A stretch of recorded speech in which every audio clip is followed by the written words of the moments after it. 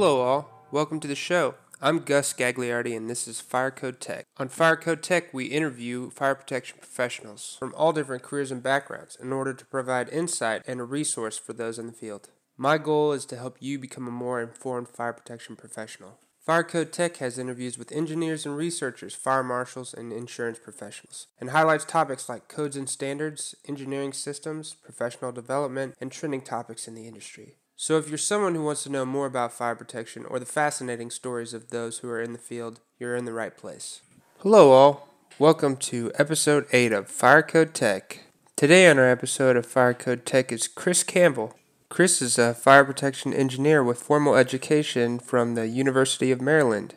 Chris has a bachelor's degree and a master's degree in fire protection engineering. Chris's specialty in fire protection is life safety. Chris is the author and the creator of the Building Code blog. In our interview, we discuss Chris's co-teaching role at the University of Maryland and how he approaches conducting a life safety review for a building. We take a look at what part of the design process you might choose to use performance-based design. I enjoyed talking with Chris. He had a lot of great takeaways on building code review, life safety, and professional development. Don't forget to subscribe so you never miss an episode and follow us on social media. Let's get into the show. Well, hello, Chris. Welcome to the show. Thanks, Gus. Appreciate you having me on.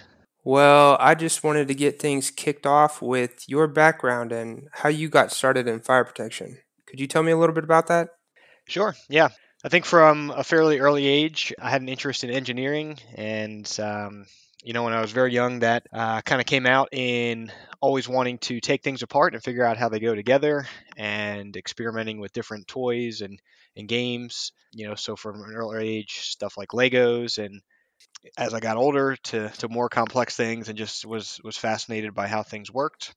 When I started at the University of Maryland as a freshman, I actually went in as a mechanical engineering major. Had heard about the fire protection engineering program there, and was always somewhat interested in it just because it was so unique, and it was really the only program of that type that I'd ever heard of in my college search. And took a one credit just introductory class to fire protection my freshman year, and was really interested by that and decided to make the switch at that time. I think in terms of the profession itself, I think fire is just a fascinating thing to study and to know more about. Certainly the positive job market at the time with I think both then and now Maryland fire protection engineering majors had a pretty close to 100% job placement. So that sort of job security was also not a deterrent by any means. Yeah, the job security in fire protection is pretty remarkable. I think that even during all this pandemic madness, I've still seen plenty of job searches and people looking for fire protection and life safety professionals. So it's nice to be in a market that's a little bit more insulated. Not that we're not affected, but Yeah, for sure. sounds like you had I've heard this story a few times for engineers, this interest in how things work and, building things, and, you get into college and you're lucky to be at a college like Maryland with such a great program for fire protection. And I just wanted to get into a little bit more about your education and, kind of what you enjoyed about your experience at Maryland and, maybe how that led you to where you are today. Sure. Yeah. At Maryland, I did both my bachelor's and master's in fire protection there. And when I got into grad school and working towards my master's, I had the opportunity to do some research with Dr. Jim Milkey and also Dr. Erica Kulagowski, who is at NIST. And the project that we were working on together was studying human behavior in fire, and specifically evacuation from high-rise buildings. That was a great project to work on, and certainly getting to work with both of them was really a great opportunity. So I'm still in touch with them, and actually am co-teaching a class with Dr. Milkey at Maryland right now. That really got me interested in life safety, and specifically life safety as it relates to evacuations and human behavior. As I was leaving school, I was hoping to maybe not directly specialize in life safety, but definitely wanted to be in a field that allowed me to do life safety evaluations and consulting. So when I got out, I was working for a firm that did that and also did sprinkler and fire alarm design as well. So I think for the first 4 years of my career at that firm, and then also even now at Arup, I've really gotten to have a good balance of doing life safety consulting as sprinkler and fire alarm design. I think Maryland does a good job of preparing students for that, and that there's a good variety of coursework in not only the systems and sprinkler and fire alarm, but also the life safety to kind of give you a well-rounded foundation to start your career. Hmm. Very interesting. Cool. Well, that sounds like a unique experience doing that co-teaching with Dr. Milky. I wasn't aware of him until I started talking to a couple Maryland grads, and it seems like the Maryland grads and the WPI grads have high esteem for him. So that's interesting that you get to work directly with him. I don't know if you could tell me a little bit more about your experience in co-teaching and kind of what that looks like. Sure. Yeah. Yeah. Dr. Milky is very highly esteemed, no doubt about it, and he's been a great initially professor and now colleague and mentor of mine, and very much enjoy getting to work with him closely. Yeah, teaching at Maryland. This is, I think, now my fourth go around of doing this class. It's a class for undergraduate seniors and also grad students called Advanced Life Safety and Human Behavior and Fire. The section of the class that I'm teaching is one looking at people movement and studying how people move throughout a building, doing just a review of the research that we have on that. And then another big aspect is looking at evacuation modeling. And that's starting at the real basic level of just doing some simple hand calculations like you might see in the hydraulic egress model from the SFP handbook, and then advancing on to computer evacuation modeling using some of the more advanced software like Pathfinder and Mass Motion. That's really interesting that you get to talk to students about not just code compliance and what life safety looks like for the built environment, but also you get to walk them through hand calcs and some modeling and simulation. I feel, at least in my experience in the fire protection industry, I don't have a lot of work with Pathfinder or any of those egress simulation softwares, but I have a big interest in it because obviously the biggest and the most interesting buildings, require unique solutions. So it's cool to hear about that. I'm kind of with you. I think in the U.S., the majority of building projects do not use any sort of evacuation modeling approach.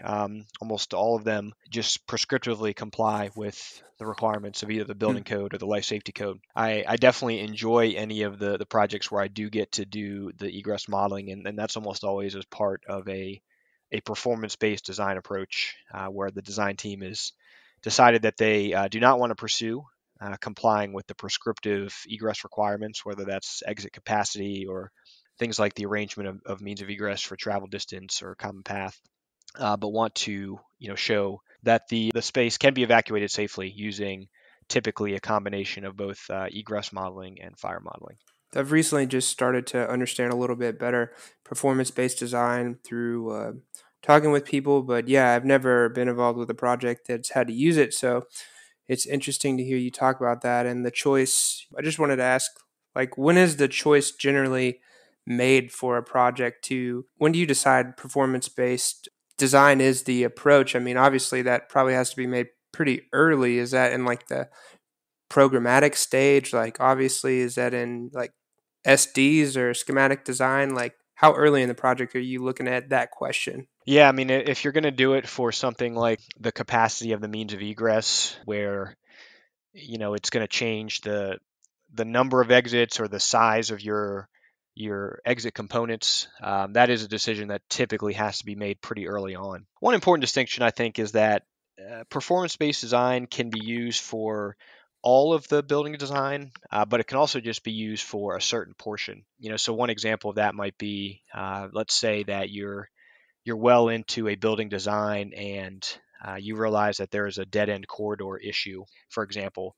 you might just consider doing some sort of performance-based design to just mitigate that specific issue, but the rest of the building could comply with the prescriptive egress requirements. So certainly if it's going to be, your entire egress system is performance based, I think that's got to be a pretty early determination. But there is an opportunity later on for perhaps smaller portions of the design to be performance based. Regardless of at what stage that decision is made, it is really crucial to get the AHA on board. I've had the opportunity to work with some really knowledgeable authorities having jurisdiction.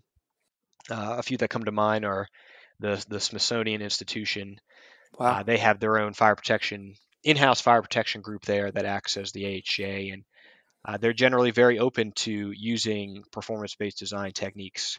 But at any rate, you obviously have to get the AHA to buy off on the approach that you're using, and if you're doing something like egress or fire modeling, they have to agree to the assumptions that you're using in those modeling approaches, ideally very early on. I like your note about, yes, there is a opportunity where holistically you're looking at the whole building for performance-based design, but I'm aware of the option for, like just a dry pipe system to use, calculations or simulations to show the discharge time meets, the code requirement. But I've never thought of a life safety system or a building egress component being singled out for performance based design. I like that point you made there, that you don't have to do the whole building with performance based design. You can, if you have an understanding with the authority having jurisdiction, you can use performance based design for essentially one offs. Yeah, I think another good example of an opportunity to use performance-based design is when you're doing work in existing buildings. So I'll give an example.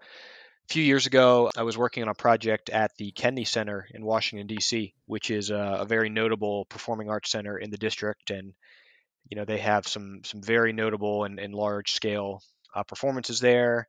I think every president for recent memory has visited there for one show or another. But at one point in time, the garage that sits beneath the Kennedy Center Performing Arts Center, the garage had some exits that were discharging onto a sidewalk that was directly next to a freeway that goes through DC there. And they decided that they no longer wanted to use those exits just because of the danger that is associated with a sidewalk right next to a freeway. So we had an existing building that had a building permit, was occupied, and they wanted to stop using two exits. Adding additional exits elsewhere in the building would have been very disruptive and costly. So that's an example where we had an existing condition that they wanted to modify, and we used fire and egress modeling to show that even with the no longer using two of these exits, that the building could still be evacuated safely. That's really interesting. Not only did you, get to be a part of a existing construction project that, was for a building that had high esteem and big impact, but I feel like an engineer's whole job is to get creative and provide solutions. And it sounds like performance based design is just one more tool in the belt in order to provide solutions and problem solve for customers. So I like hearing about that. Yeah, absolutely.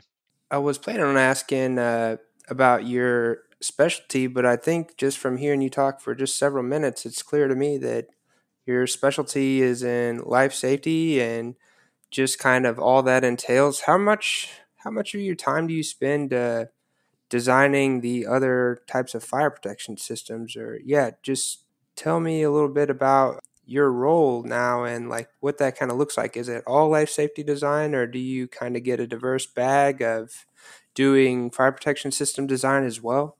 Gus, I do. I would say I do probably spend more time doing life safety consulting work.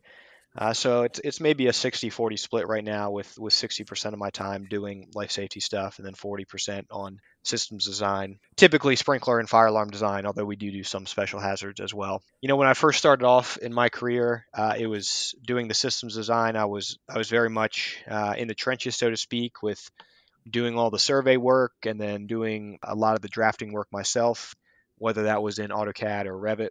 And I still do open Revit from time to time, although I don't do it as frequently as I used to. So a lot of my design work now is overseeing the work and setting the general direction in terms of these are the types of systems that we want to use in a building, and here's the overall approach. And then I have people that are on my team with me at Arup that will will play a role in that design, whether it's doing calculations or doing the layout in Revit. And then I'm usually working closely to help guide that process, to check over the work, and just overall lead the direction for the sprinkler and the fire alarm design.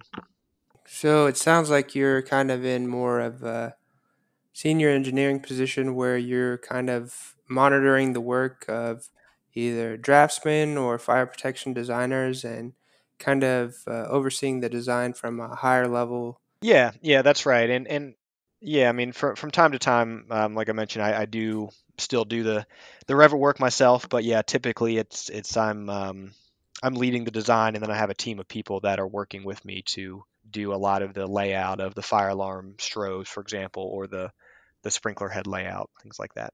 Yeah, I just wanted to plug your mind a little bit about life safety because in my work that I do, mostly I don't get involved as much with life safety. The company that I work for, the architects generally are the ones who are doing the life safety analysis, and then sometimes we will back them up on that, but it's not part of my everyday job to analyze the life safety of a building. So I just wanted to ask you when you are approaching an analysis of a building's life safety systems, how is there a process for that? Do you start, it's hard for me because I don't do it often enough to think, okay, what systems do I start with? Do I start with, building areas and like occupancy adjacencies? Or, yeah, I don't know if you had like a process or just a kind of measured way that you approach that.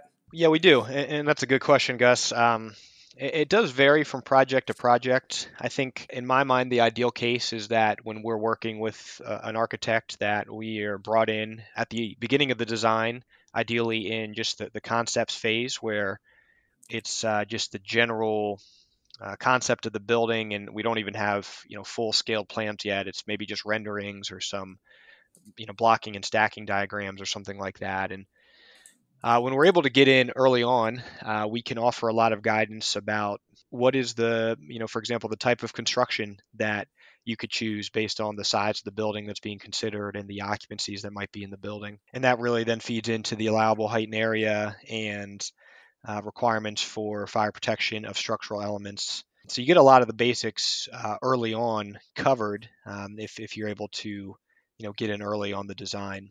So we prefer when that's the case. I will say there's a lot of times where architects don't bring us in that early, and we're almost brought in after the fact. And if the architect has done a really thorough code analysis, sometimes that can work out just fine, and we're just making some minor tweaks. We've also had instances though where we're brought in kind of later, and there's some pretty major concerns that we have about the design. So we do typically start with the what is the construction type of the building, and then that goes hand in hand with how big is the building in terms of height, number of stories, and area. Another big item is just identifying any of the IBC Chapter 4 requirements, which are the detailed requirements based on use and occupancy. So a few major ones in that would be if the building's a high rise, there's a series of life safety and fire protection requirements that are triggered for that.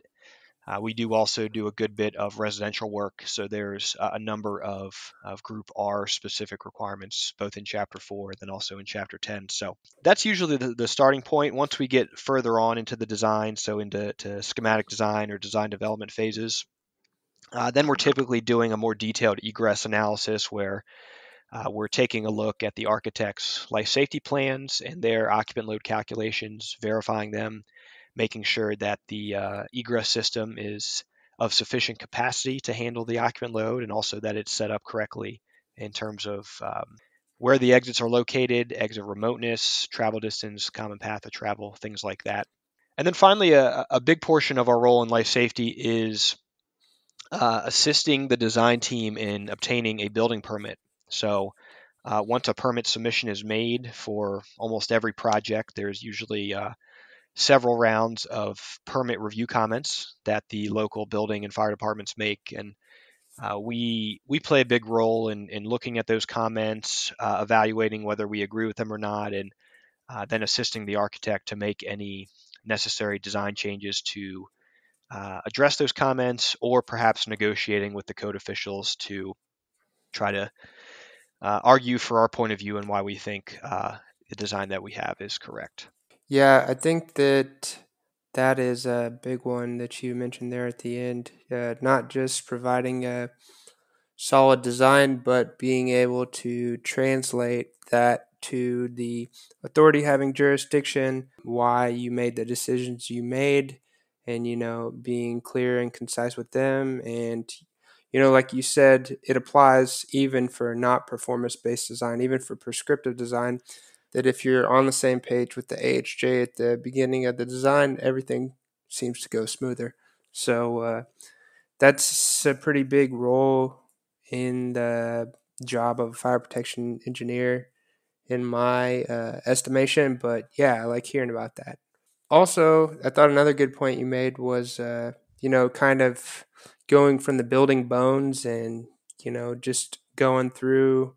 I liked hearing about that sequence of, how you address the life safety components. But yeah, that's interesting.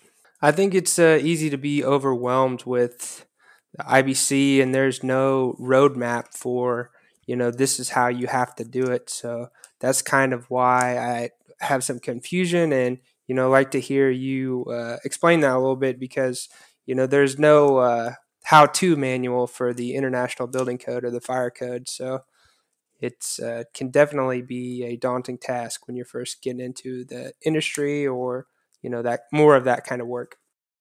Yeah, absolutely. And I would certainly agree that I think it's daunting when you're first getting into the industry, and even for people that are have been in the industry for quite some time, they continue to learn new things about the building code or the fire code. So at Arup, I work for my boss. His name is Ray Grill, who has been in the fire protection industry for probably over 40 years at this point, and has written many code changes in both the building code and a number of the NFPA standards. And he always jokes with me that he still learns stuff every day about the code. So I think there's, regardless of how long you've been working with the building code, there's still more to learn. That's inspiring. Yeah, I think that the best people to work for are, it sounds like you have a good mentor. And I think that the best people to work for are the ones that understand that there's always something new to learn. And that passion for being knowledgeable and just being a better professional is always something that will make it easier to work for somebody, for sure.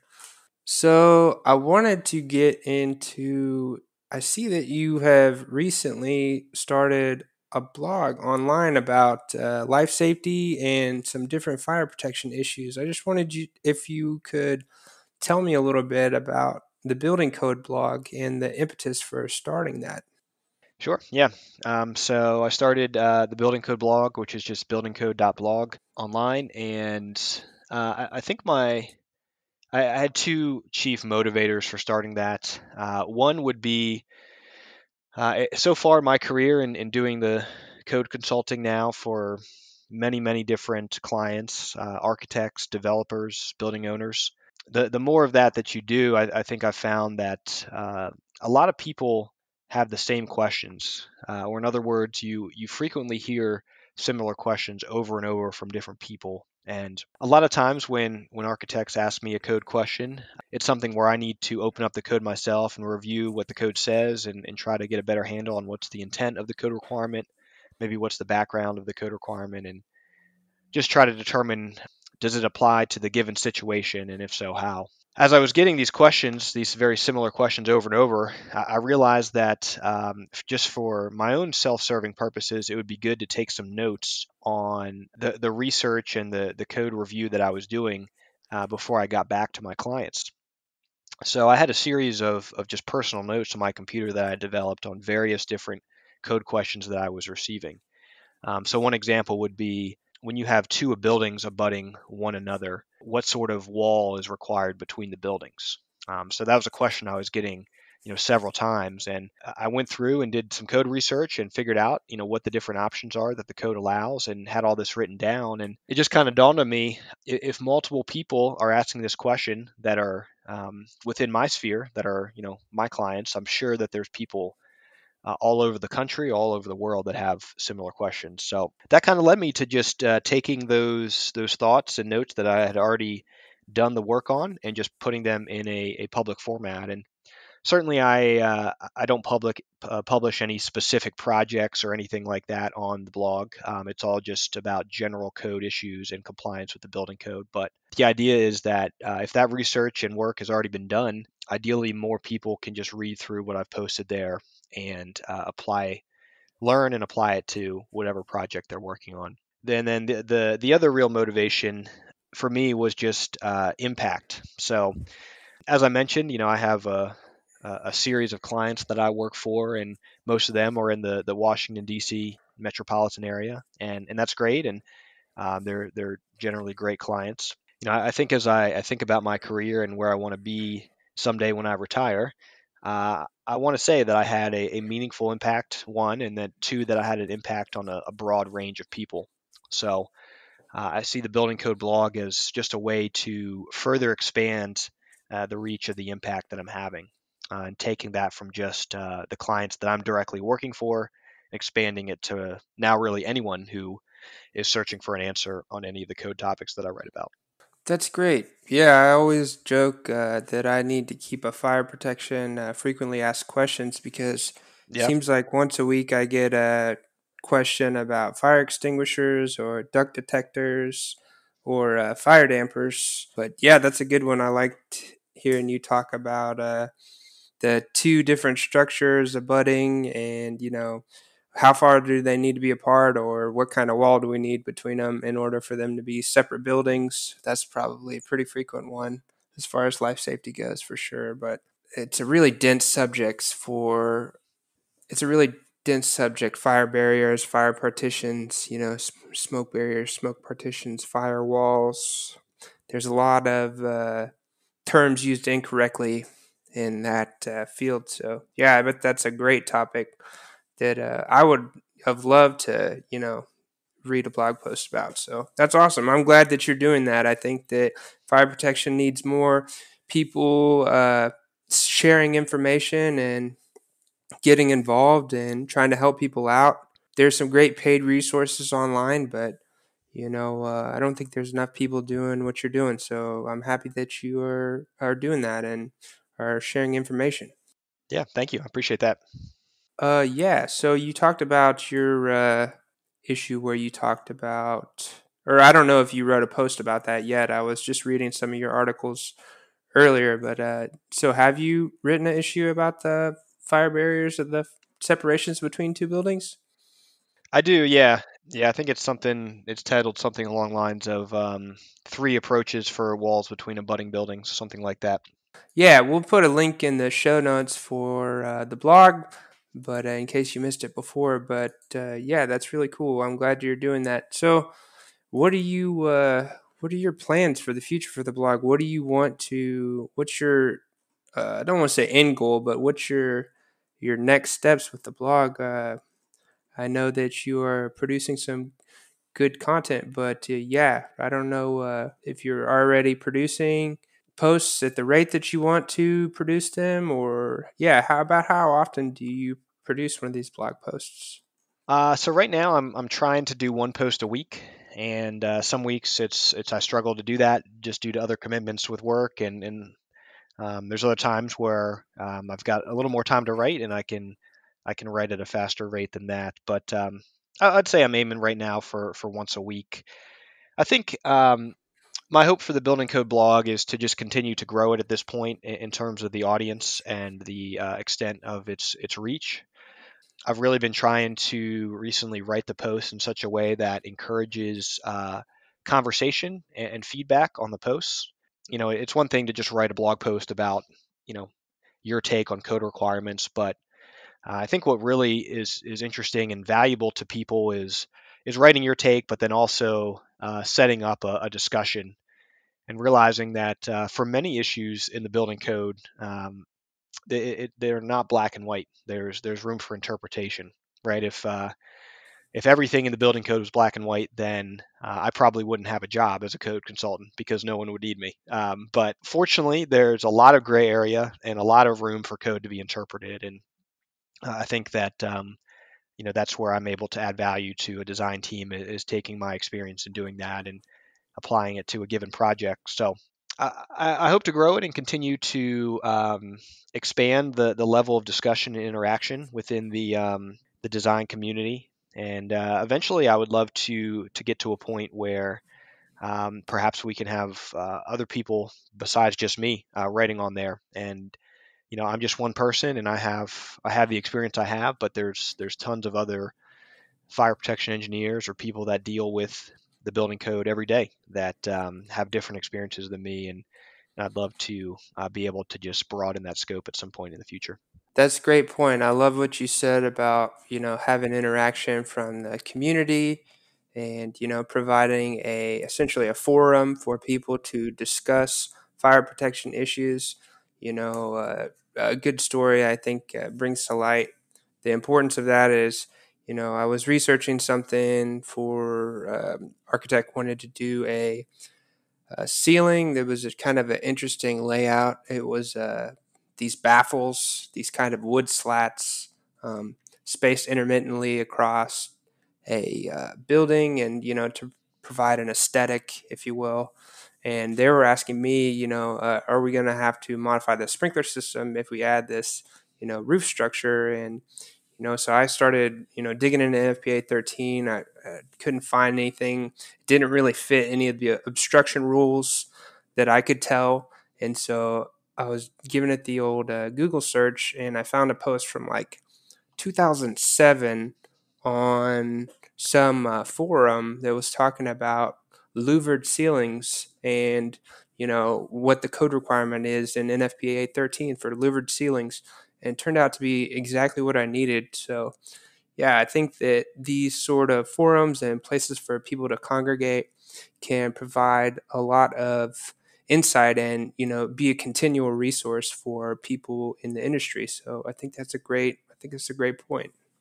Yeah, and I would say I think just about everyone has been in that situation where they have a question come in and they look in the code or in the standard, can't really find anything, so they go to Google as their next step and search for it. I think the more helpful and useful articles and content that we have online in the fire protection community, the better it is for everyone, and ultimately the more that we have compliant and good life safety and fire protection systems designed and installed. And I think that's a situation where basically everyone benefits with a higher level of knowledge available to everyone. Yeah, for sure. I mean, we talked about this a little bit offline, but fire protection is just lacking in resources. And one example that comes to mind for me is I have a mechanical department at my company, and they were sending out. Somebody had gone through the ASHRAE journal and had cherry picked over 100 articles that they had thought would be important for our young staff to read. And it's like, man, that kind of just blows me away because sure, I'm sure I could find a bunch of good articles in SFPE's publications or NFPA's publications, but it would be really, really hard for me to find 100 that I thought were meaningful, for young fire protection professionals or young professionals in life safety. So yeah, I think it's important for people to get out there and create content because we're just a young discipline. So I think that's all good stuff. Well, cool. So I know you have a new project going on that I just saw. I thought it was kind of funny. The day I reached out to you, I think it was in the morning, and then by the time lunch came around, you had this new joint venture going on that was seemed like a really great idea. Yeah, I didn't know if you could tell me a little bit about that. Yeah, so just I guess about a week ago, a little over a week ago now, started this new project called Code Calls. That's just codecalls.org. And that's something that I'm working on with Joe Meyer, who is a fellow fire protection engineer and Maryland grad. And previously I talked about just this idea of having a meaningful impact, one, and then two, expanding the reach and the scope of that impact. And I think Code Calls is another way that I'm hoping to do that. So essentially, Code Calls is a database of local fire protection requirements that we are hoping to get some really good buy-in from local building officials, local fire marshals, who are on board with this idea and willing to contribute some of their local requirements to this national database. So right now we're starting off on a fairly small scope, and we have just 4 data points that we're trying to collect, and those are some of the most common ones that we come across when we have to do a project in a new jurisdiction, right? And so the idea is that if you're working on a project in, let's say, a county that you've never worked in before, as a fire protection engineer, you're almost certainly going to have to reach out to either the building official or the fire marshal or someone in that type of role to get some information on their local requirements. And for Joe and I, some of the most common things that we have had to reach out are asking about the type of fire department connection. So, is it a Siamese connection? Is it a stores connection? Do they have a 30-degree angle on the stores? What is the size of the stores connection, etc. Um, Another one would be, do they require their standpipe fire hose valves to be on the floor level landing or the intermediate landing? That's something that the standard seems to change every edition of NFPA 14. But then there's always been very clear guidance that the local fire official can decide which of those options that he or she wants. Another one would be whether they deem their local power supply to be reliable as defined by the National Electrical Code, which then, if the building has a fire pump, it would determine whether or not you need to have the fire pump on a backup power supply, if that local power source is reliable or not. So we just picked some of the most common questions that we have found, and when we have to reach out to local authorities, and we're trying to build that into a database and make that publicly available. So we just launched last week. We're starting in the state of Indiana. The goal is to get responses from either designers that work in those jurisdictions or the code officials themselves, and we hope in 1 month, so about 3 weeks from today, to have covered 70% of the population of Indiana. So meaning we've gotten responses from enough jurisdictions that equates to 70% of the population. That's really interesting. Man, I can't tell you how much my time that I've had to spend trying to find out if a utility has reliable power, or trying to get the fire department to email me back about whether they want the intermediate landing or the floor level landing for their standpipe system. So I can imagine that people would be extremely interested in this resource. I know you guys are going to get it up and going. I could see an overflow of people, you know, being like, "This is a great idea," wanting to get behind this. So I think that's an awesome idea, and these are just huge ticket items for coordination, for design. These are some of the most important questions at the preliminary phase of design. Reliable power. You can't even start to design a fire pump unless you know if your power is reliable or not. So, and that's usually a pretty big component of your design for a building as a fire protection engineer. If you have a fire pump, is what the type of it is in the layout of that room and how that impacts the other disciplines. So that's awesome. I'm Yeah, really glad to hear you doing that. yeah, thank you. I wanted to move on to some professional development topics and just talk to you. It seems like you are, doing your best to create new resources and to make it easier for people in the fire protection industry to become more knowledgeable. But yeah, so I just wanted to pick your brain about where you like to go to get information about fire protection, and yeah, what are some of the resources that you use to be more knowledgeable? Well, I think the first place is just the fire protection community. The fire protection engineering profession is a fairly small profession, at least compared to other engineering disciplines. And as you know, Gus, there's only a handful of schools in the U.S. Where someone can get an education that's specifically focused on fire protection engineering. So I think that we're a pretty close knit community, regardless of whether you went to Maryland or like I did, or to one of the other schools. So just staying in touch with people in the industry is a big one for me.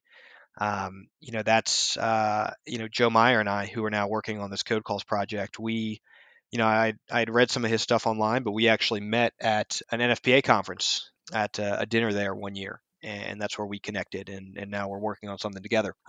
Just, I think, taking advantage of the fact that fire protection it's a smaller community, and there's a lot of people that are willing to just tell you about what's going on in their world and stay in touch with you. I think is a big resource for people.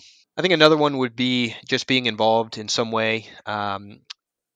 There's probably two main professional societies, NFPA and SFPE, and certainly others as well. But those are two that I'm involved with, and I think just by being involved with those, you get their magazines and their newsletters, and stay up to date on things that are going on. I would also definitely recommend the conferences. I know that some employers are big fans of sending their staff to conferences, and others maybe not so much. I think in terms of professional development, it's a great opportunity to learn by going to conferences and attending the seminars, and you can also usually take a class at an SFP or an FPA conference, but maybe even more so just making the connections and the relationships, and those are usually things that are happening early on in the morning or between sessions or late at night, and not necessarily within the conference talks or seminars themselves. But both of the jobs that I've had in my career so far have been through connections of people that I met at a conference. I think just being willing to meet people, go up and introduce yourselves, and say hello, and then stay in touch has really served me well so far in my career. And it's something I plan to keep on doing, and I would definitely recommend that to anyone who's just getting started themselves. Definitely, I agree with what you're saying. Connections in the industry and just going to conferences.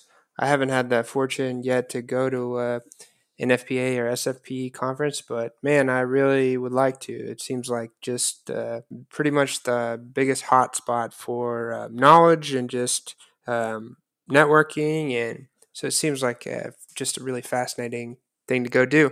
It's definitely a big deal to get involved with SFPE and some of these organizations. They have great webinars. They will, have people come in and speak at the local chapters and at the national level. So it's definitely a really good idea to get involved in those. So I like that. Yeah, I wanted to ask you about what do you see as a trend in the industry right now? I know things are a little wild with the pandemic going on, but yeah, I mean, what do you see as a trend in the construction industry, or what does you see? What do you see as a trend in just fire protection in general? I don't know if you had any thoughts on that. Yeah, I mean, I think one that I'm really seeing, one trend that I'm really seeing is a push towards automation and an increased use of digital technology to aid what we do. I think you see that in a number of areas right now. I think on the design side, pieces of software like AutoSprink, RVT, or similar type integrations with Revit and CAD that allow you to do very detailed fire protection and fire alarm designs, and then take advantage of the software to do things like calculations or parts takeoffs, things like that. Those have, I think, always been popular since they've been released. But the more robust those tools get, I think the bigger value that they offer. Um, if talking about let's just say AutoSprink in particular, if you're going to take the time to lay out all the sprinkler heads in your design, or at least in part of your design, it makes a lot of sense to just use the technology and software that we have available to, let's say, automatically do hydraulic calculations for you. So that'd be one example on the design side. I think on the code consulting side, there's also a push for that. I'm sure you're familiar with sites like Upcodes, who are not only you know trying to improve access to the codes and local code requirements, but also taking a stab at automating code compliance in terms of things like allowable height and area and construction type. And on one hand, that's stuff like that's hard to do, and that's part of the reason that there is a need for code consultants. But I think it's really important for us in the profession to utilize technology the best we can to really do our jobs well. And technology is really good at doing rote calculations and checking spreadsheets and tables, and a computer can do that faster and more accurately than a human can. So I think taking advantage of technology to automate routine tasks is really important, and it also frees up an engineer's time to actually do critical thinking and put their experience and their education to use where it should be, which I think is actually thinking through a problem as opposed to just reciting code requirements. So the automation and the integration of digital, I think, is a big and important trend right now.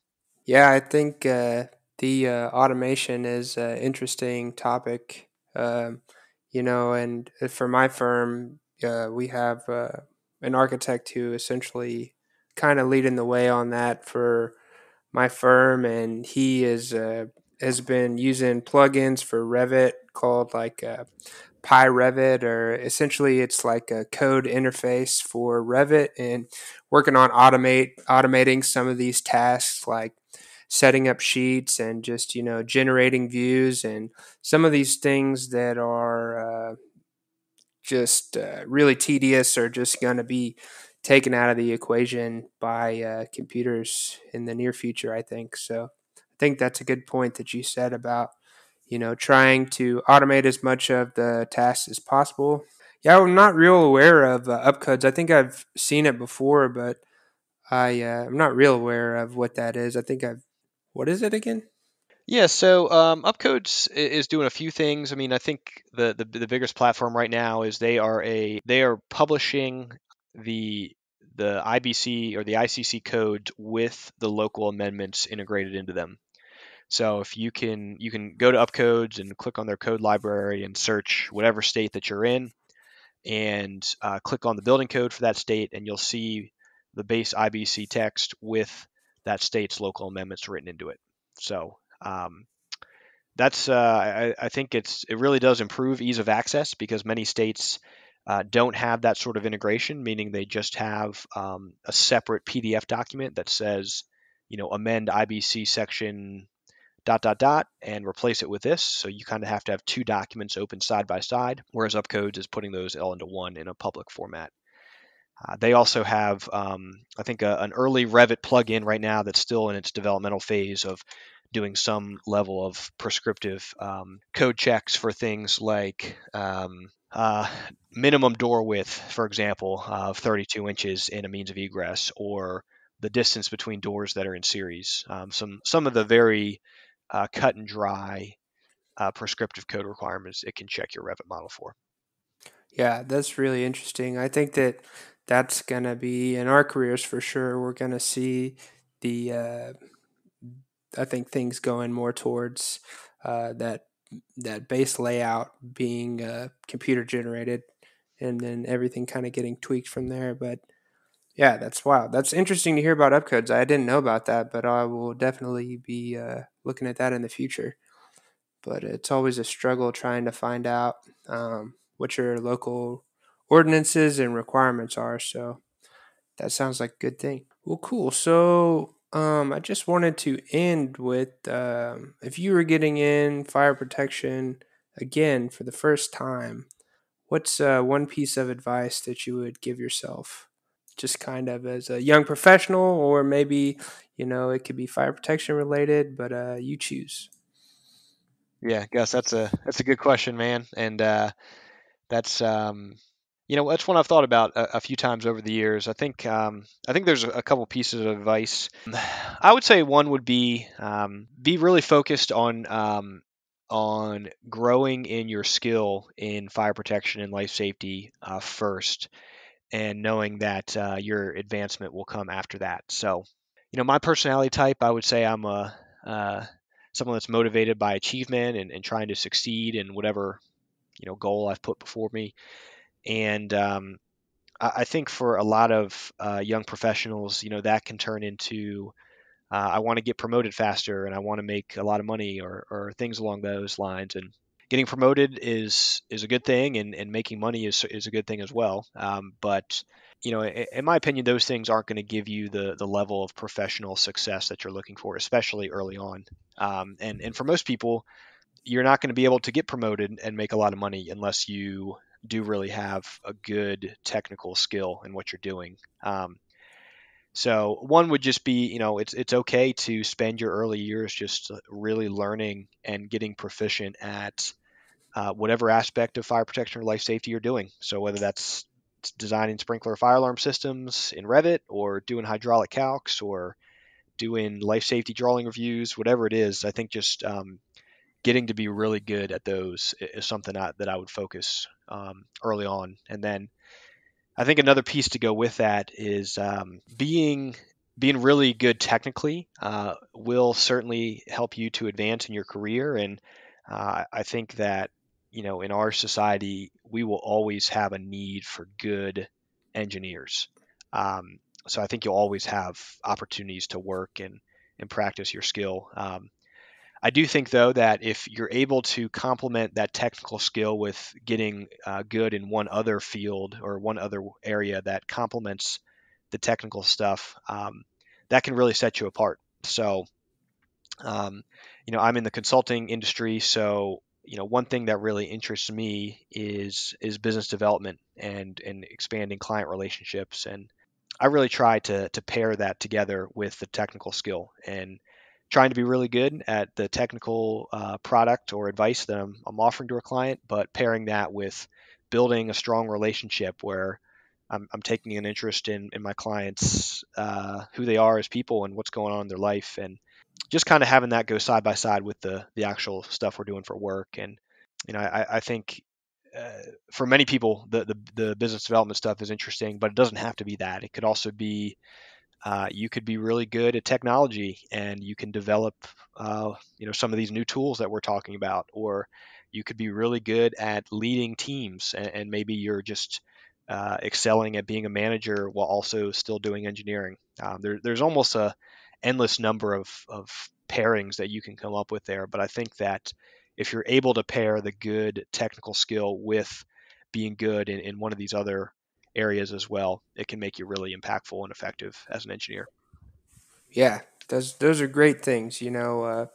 Being focused on the fundamentals and setting yourself up for success. Yeah, you're not gonna you're not gonna get the promotion that you want or think you need, and even if you do and you don't have concrete fundamentals, then it's not going to do you much good because in consulting, there's not much room for individuals who don't know what they're talking about. So, yeah, that's a good one. And then I like what you said about just being diverse in your skill set and not just thinking that fire protection is the only thing in the world.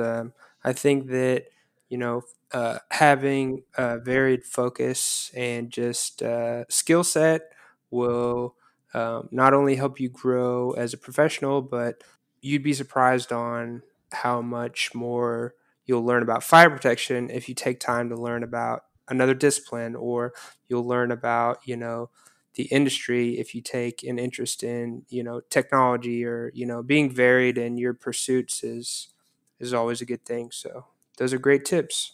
And guess one other that just kind of comes to mind as well would be I think that people that experience some success early on in their career as an engineer, they quickly find that there's this we'll call it a phenomena that when you do good work, that people come back to you because they want to work with you again, whether that's internal to your own company and just working with your coworkers or colleagues, or if you're working with an external client. And so that's a great thing. You do good work, and that's the best form of business development is repeat clients because they're a lot easier and cheaper to get, and you already know who you're working with. But I think that it's very easy for engineers to get overwhelmed by the workload that comes across their desk once they get some early success with clients, and they have to balance this huge demand of getting all of the engineering work done, but also writing proposals and um, filling out invoices and expense reports and all of the administrative stuff that goes along with doing engineering, and that can very easily get overwhelming. So I would definitely advise someone who's early on in their career to just develop some sort of time management or productivity system that can try and just help you get through the immense amount of requests for information or the demands on your time that you have as an engineer. And for me, one of the best books I've read on that subject is Getting Things Done by David Allen. He has a great productivity system there that just involves keeping a simple to-do list and keeping that with you basically at all times. So I have that on my phone, and almost always when I have a thought come into my mind of something that I need to do, I just pull out my phone really quick and type it in really quick. And it's amazing the mental load that takes off when you can just take that thing out of your brain and put it down into a system that you trust it's going to be there. So you know that the next morning when you start work or whenever it is that you review that, you've written it down and you're going to get it done. Um, so that's just one example. It's Getting Things Done by David Allen. It's not the only one, but it's definitely one I would recommend. But even if you choose something else, I would say just figure out a system that works for you that allows you to deal with all the stuff, the emails, the calls, and the things that grab your attention. Because in my experience, as your career goes on, those demands only increase; they don't decrease. So figuring out early how to work through them is really important. Yeah, that's great advice. I love that advice because I've been needing to hear that recently from just work and having to keep a Word document or notepad with all the things that I have to do and the list of projects I have, and but then also just for your normal life, I'm starting to have to keep a document for things that I need to get done.